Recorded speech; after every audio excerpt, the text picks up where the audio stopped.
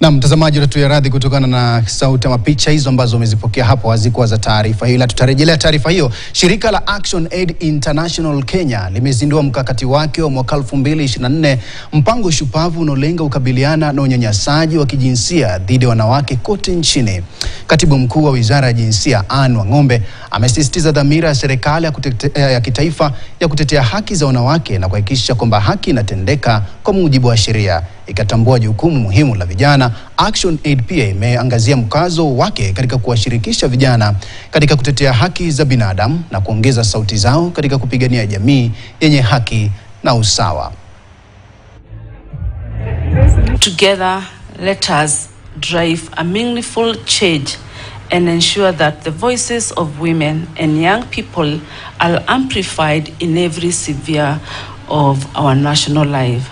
We've worked with communities, we've worked with the young people through what we call social movement, social activism, and the young people have been able to push for changes and they continue.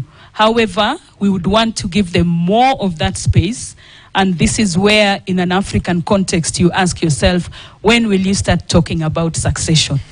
And what government, the context that ActionAid is operating in, and I'm looking at the country strategy program, and I'm saying that strategy program had better be a door opener for the rest of Africa and the rest of the world on how governance should be done and how communities can hold governments to account and how communities have indigenous knowledge and solutions to their problems and to the challenges they face.